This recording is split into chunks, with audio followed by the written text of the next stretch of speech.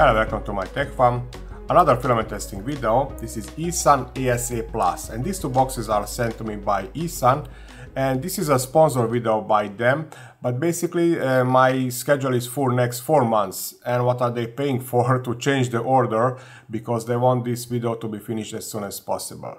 But this channel also has its own sponsor, and that's the polymaker. The price of this spool is $25. Maybe you are familiar with eSun ABS+. That's very popular filament, and at that time I even had some success with the printing on open printer. Of course, I don't recommend it to print without enclosure, and now we have the ASA+. It is available in 9 colors, I can see in EU store. In US store I can see only 5 colors, but I believe that this will be changed very soon.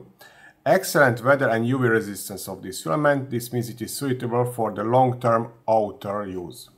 High impact resistance, which is typical for the ASA ABS filaments, and great mechanical properties. Low warping.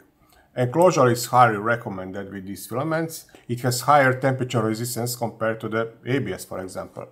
The print settings: on the nozzle between 250 and 280 degrees Celsius, on the bed between 90 and 110, the speed below 250 mm per second, and the part cooling between 0 and 30%. Let's see what's in the box. Both filaments are in black color, and they asked me to present some practical application too.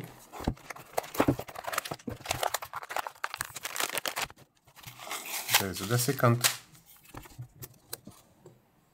The filament is very flexible. The spool is quite full, and the reason for this is that we still have 1 kg, but the density of the ASA is smaller compared to the PLA or PETG. These are my test objects, and for impact test I will have several objects because I want to do this test on several machines. Generic ASA is the default profile, 60 degrees Celsius is the chamber temperature, the nozzle temperature I am raising to 270 degrees Celsius, and the flow rate is 12. Default part cooling I am reducing from 80 to 50%. I almost forgot that these spools cannot go into the AMS. Additionally, they are quite full and the loop may easily fall off, and the edges are not hardened and quite slippery, which is a problem with this fast AMS2 unit. I wanted to use these rings from TPU. They fit perfectly on my eSun PLA spools, but this spool is few millimeters smaller, so I ended up using an external spool holder. eSun should pay attention more to the quality of their spools and make them compatible with the AMS units. This is now the second layer, and the temperature inside is already 60 degrees Celsius. But I can feel the typical smell of the AS. It is not too strong, but unfortunately my H2S is not connected to that ventilation hole, unlike eSun carbon next to it. This is the end of that printing. No problems at all. Printing is finished few seconds ago. Bed adhesion check. It's acceptable, but definitely I feel more comfortable if I would use the smooth sheet.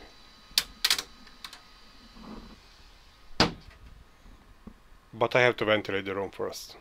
From practical application, I am printing this horizontal windmill, which will be outside. Removing of the supports, no problems. And this is the shaft.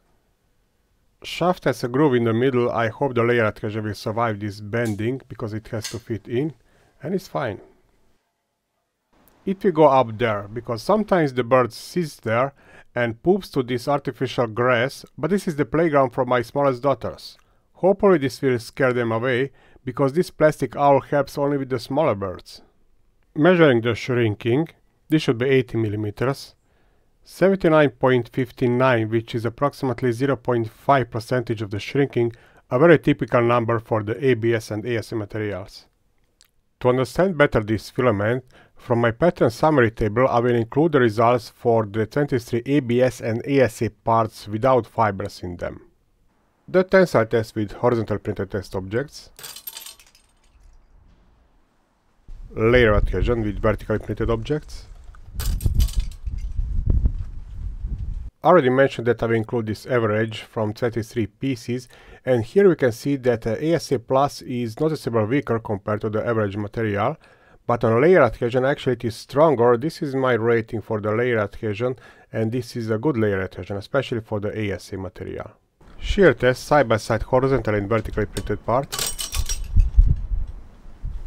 Printed in horizontal position, approximately 10% weaker compared to the average material, but printed in vertical position where the layer adhesion is important, noticeably stronger compared to the average material. Torsion test side by side horizontally and vertically printed objects. 1.1.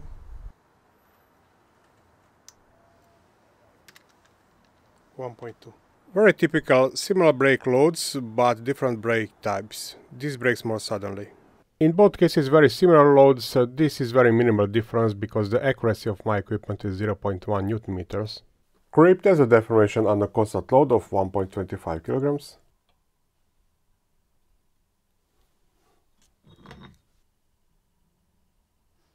(16.52). Day 5, time for the last measuring. 17.87. On first graph we can see the distance between two reference surfaces, and we can see that it is very similar to the average ABS ASA materials, but the creeping is the difference between 2 days, and even the creeping is very similar to the average material, which basically stops in this case after the first day. This is very minimal.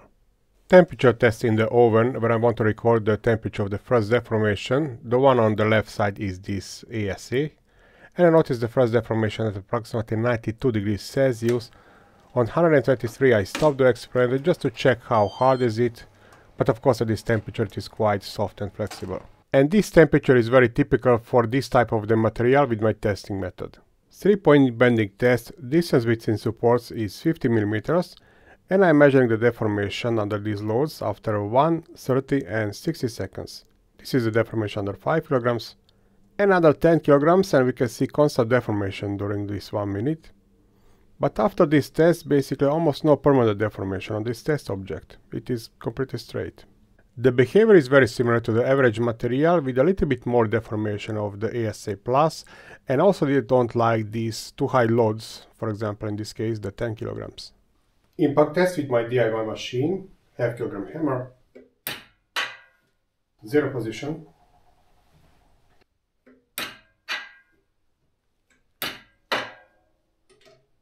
this is the 0 position, and then test objects 1, 2 and 3.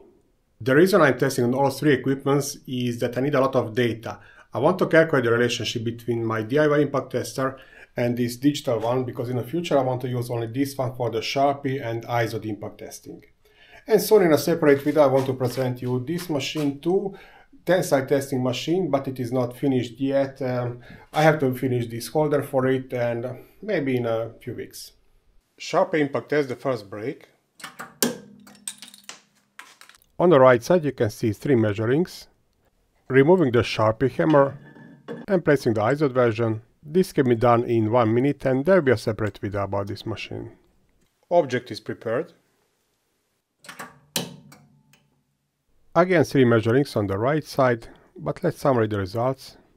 A lot of conclusions here. First of all, we can see that this ASA Plus is more brittle compared to the average ASA ABS materials, but this is tough too. I mean PETG PLA would be somewhere here. These two are comparable theoretically with each other. This is with digital ISO impact tester, and slightly different numbers because the hammer is a little bit different, and I have different friction between the hammer and the test object when it don't breaks immediately.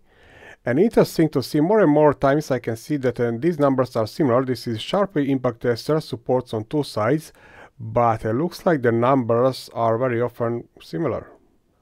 Our results one more time without any additional comments. And as always, this one line will be added to the summary table for my Patreon supporters as the only gift for them. These are the results for the bending test, deformation after 1, 30 and 60 seconds, torsion test, temperature test, and impact test. It is always good to have this kind of filament ready for use in case we need something for outside, or let's say in the car, phone holder. Don't print it from PLA, or even some PETG cannot survive a hot summer day. Definitely temperature resistance of the ASA is great. Now I don't like its tensile strength, but on the other side it has greater layer adhesion. eSun theoretically sent me some other colors too, but there is some delay and they asked me to finish this video as soon as possible. Now about this windmill. It is great, and now unfortunately what I was afraid of, the layer adhesion of this shaft was a little bit weaker because it is too thin, and on this side it was broken. So I'm reprinting this, but instead of the printed shaft I will use a bolt with a ring around it to have correct diameter. This is my experience with the eSun ASA Plus. If you have some other experience, few lines down in the comment section.